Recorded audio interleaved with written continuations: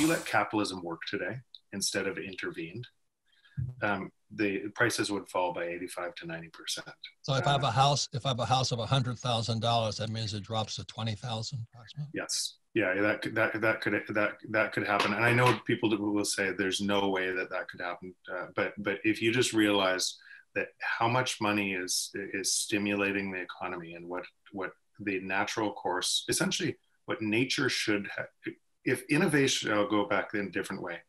If entrepreneurs are racing in to solve problems for people, right, and they win by creating value, and they lose spectacularly unless they create a lot of value, and those entrepreneurs are using technology to create a lot of value, and that technology is moving everywhere into every industry, the byproduct of that means we should expect prices to be falling along that same exponential path that technology is moving. The only reason it isn't is because we're inflating on the other side through easing and debt that can never be repaid back. So if you remove the debt, the unwind feeds back on itself, and you have a deflationary depression. And or if you stop adding debt at that rate, you have a deflationary depression, and it would be ugly. It'd be ugly for society. Food lines, price collapses, bank collapses. It would make the 1930s look like a walk in the park, because the problem is so much bigger today.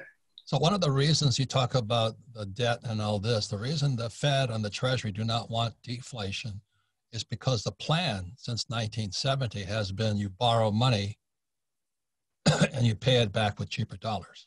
Yeah. So I borrowed $100,000 for a $100,000 house, but then it goes to $300,000. I feel rich, and I can pay off the $100,000.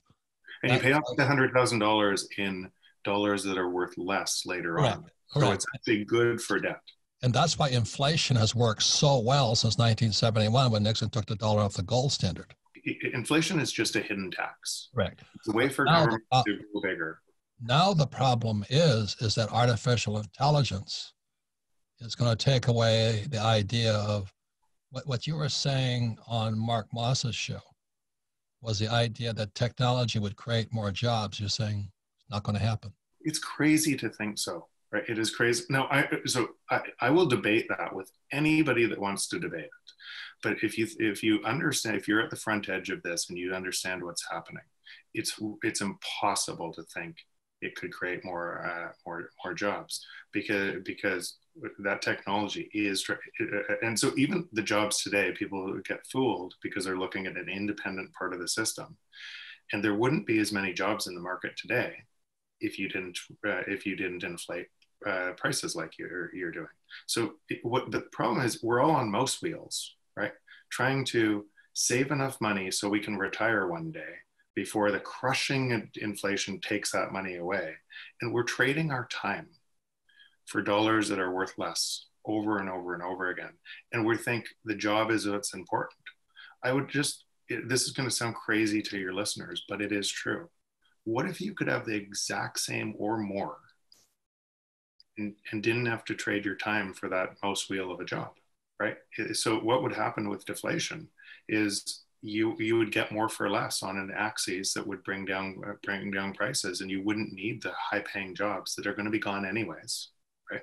Because your prices would constantly be coming down, and that means you wouldn't need to work as much for those things.